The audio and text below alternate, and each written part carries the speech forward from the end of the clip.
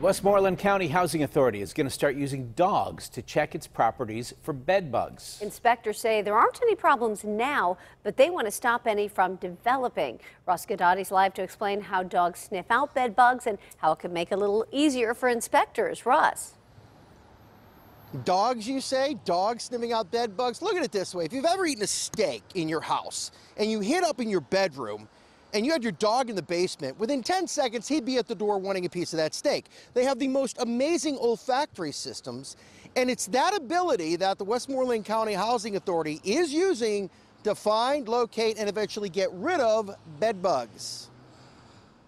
I think we can all agree on the following when it comes to these nasty things. Bed bugs are terrible. Recently, the Westmoreland County Housing Authority introduced a new weapon in its war against these tiny, biting, blood-sucking monsters. For a dog to be able to sniff out a pest like that is incredible. I think it's great. You heard right. This week, the Housing Authority brought in, just like you see here, man's best friend to inspect the Hemphill Towers high-rise. 8 dogs going floor to floor, room by room, and doing what you see here. Sniffing and sniffing, sniffing some more, all doggedly determined to find the pests. We weren't allowed to touch them. We had to leave our apartment so he didn't pick up our scent. And he went around and he sniffed everything.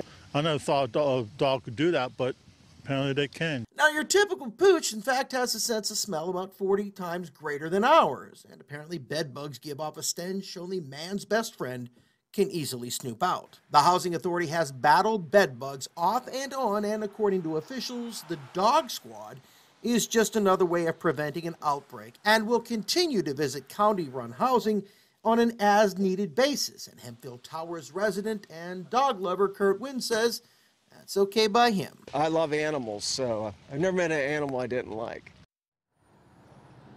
And they save you money if you're a taxpayer in Westmoreland County, because by using the dogs, they can go through the apartments rather quickly, determine there's no problem, and leave. If you have one outbreak, if you will, in one room, you basically have to check every room in the high-rise to make sure the bugs aren't there. So it's another reason to love dogs. Reporting live, Guidotti, KDKA News.